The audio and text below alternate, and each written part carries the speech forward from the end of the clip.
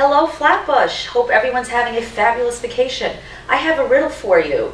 As Jews, we believe that everything is found in the Torah. So where in the Torah do we find the concept of taking a break, of taking a vacation? Answer, right at the beginning of the Torah. God himself created the world and then took a break. He is the originator, the creator of the idea of vacation. We human beings were created b'tselem Elokim. It's a good thing for us to take a vacation too.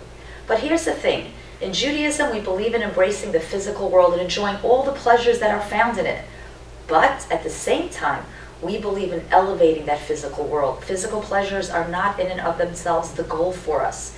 So, no matter where you are in the world, you're skiing, you're on a beach, you're in Israel, take the time to inject meaning, holiness, mindfulness into your vacation.